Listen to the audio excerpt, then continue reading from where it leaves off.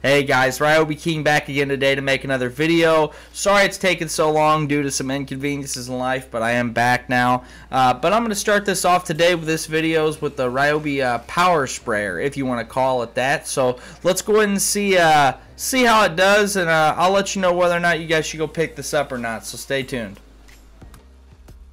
So just by getting a little over glance of the tool, you can tell it is pretty large, and when you put the 9 amp hour battery in it, it makes it quite unwieldy just for spraying off a vehicle. So I would definitely suggest the 4.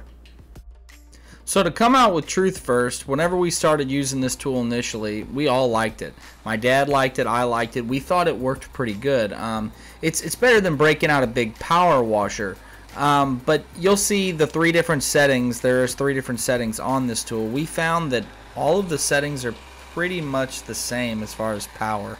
Even the setting that's labeled turbo, it doesn't really seem to be any more powerful.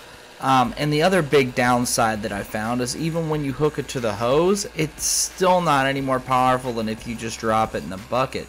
One thing that I thought to try, and you'll see that here, is I tried using the bucket full of soap. So in other words, to soap the vehicle first and then be able to spray it off. That didn't even work very well because the mesh at the end doesn't allow enough soap into the actual gun itself. So at the end of the day, it's basically just a sprayer. You don't really get to use it for any kind of a soap feature or anything. Another big disappointment is this little piece right here, these quick disconnects and stuff. They seem to be made of some of the cheapest plastic I've ever seen Ryobi use, so I can't imagine these will last very long. Yeah guys, you've always known me as being truthful as far as my reviews. I don't let any brand particularly persuade me.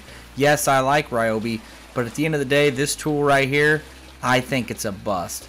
I personally think you should go out and buy a $12 little adapter that goes on the end of your hose, and I think you'll get more power out of the hose than you will out of this tool.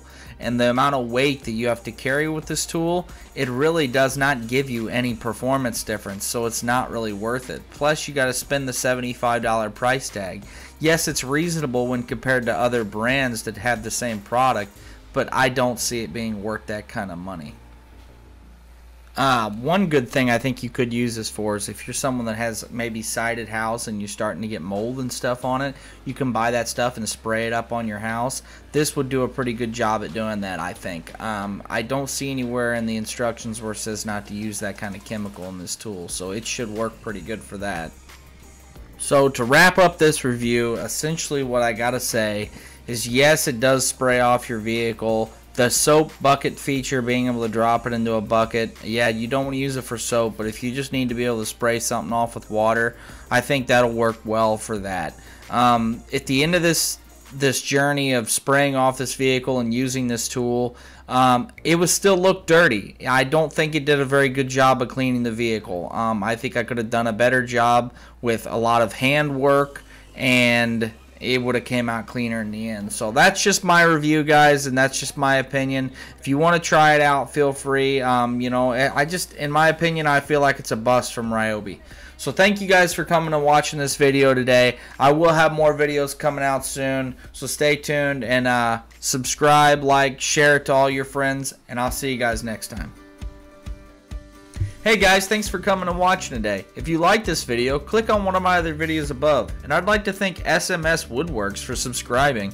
As always, you new subs make me enjoy life, so keep subscribing and keep following. Thanks.